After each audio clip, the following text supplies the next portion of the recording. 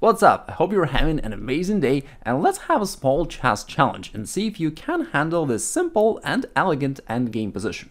It is white to move and win, and therefore you gotta figure out what should white do. Now, just to clarify, the pawn moves down here and it can possibly be promoted over here, therefore white needs to stop that somehow. Having a rook against a pawn normally means that you want to win, but of course it's not easy.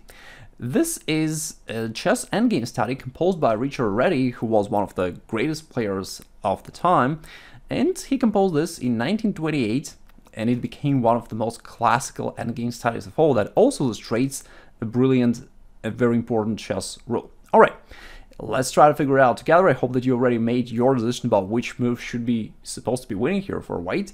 Now, so clearly white needs to do something about that pawn and white needs to blockade it. Therefore, if the rook moves somewhere on the side, that doesn't really do the job, because then the pawn can just keep pushing forward, and then white would still need to relocate their rook somewhere to blockade this pawn. And therefore, this move is probably a step in the wrong direction. So let's revert it back and see what else white can do. So the second most natural choice for white, assuming that their rook is being attacked by the king, would be to move their rook down here to d1. And that is a mistake, a critical mistake that does not allow white to win the game. But of course, it's extremely difficult to figure out why, because that's actually the most natural move for white to play here. So let's figure it out together. And that's actually the beauty of the Reti's idea. Now, black would obviously try to push their pawn forward, and now the white's challenge is how can white bring their king somewhere closer to this pawn. And the problem is all these squares in front of the white's king are controlled by the black's king, and therefore the white's king cannot make any progress. It can't go forward and approach the pawn. And if white tries doing that, if white tries going that way, saying, okay, let me just go around the pawn and approach it that way, black says, no way, I'll just keep it closed and plays king to d5. And if white keeps going there, black keeps going here and keeps pushing the white's king off the pawn. And if white ever moves the rook somewhere, what happens is it would worsen the position of the rook. So it's a really interesting position of a mutual Zugzwang, where both players don't want to make a move, because any move would worsen the situation for either side. So let's put the kings back here.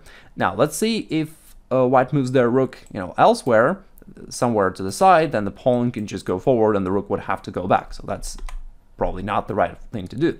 And if the rook comes forward, the problem with this move is that it gets closer to the black king, and black king wins a crucial tempo attacking this rook that way. So if white king tries to approach, now black wins this crucial tempo, and after that the pawn will just get pushed forward, the king will go here, and the pawn will go here, and ultimately white will have to trade their rook for a pawn, and white couldn't win. Now let's see how white should have played instead. So the solution is we gotta get the position we just observed, but let black play the move.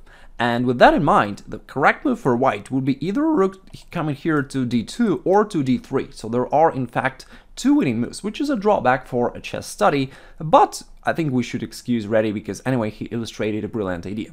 So for example, if the rook comes down here to d2, black pushes their pawn forward, and now white plays rook back to d1, and we got the same position as compared to the previous variation, but now it is black to move. And black is at the crossroad, and whatever they do will actually allow the white's king to come closer to the pawn and to win the game. So that's how the Zugzwang works. And it illustrates this great idea of the opposition, where you've got one square between the kings, and whatever king moves gives some space advantage to the opponent. So that's exactly the case for the black king. Let's say it goes forward here, then the king comes over here, and it reaches the pawn very soon. So let's try to do this. And the king actually reached the pawn in time, boom, and on the next move is going to be captured and white wins. There's actually also a stronger way for black to try to keep their position. After white moves their rook down here, black pushes the pawn, white comes to d1. Now it's black to play. Instead of trying to move their king forward right away, which allows the white king to also come closer to the pawn, black may try to say, hey, I'm going to stay around somewhere here, not letting the white king to come closer. But in this case, white also saves the opposition, and because it is black to move, anyway, black have to give weight for the white king. So that's the beauty of the position. Black would prefer to skip the move and to do just nothing, because white can't make any progress at the moment. But because that's against the chess rules, black has to play a move. Whatever they do, that would give some space for the white's king to expand. If black king goes left, the white king will go right, and vice versa. If black king goes this way, the white king says, okay, I have some space over here, and now I'm going to catch the pawn and win the game. So let's try to continue the race. So black tries here, and white is right on time to capture the pawn on the next move and to win the game. And there we go with the final puzzle for today. It is white to move and win.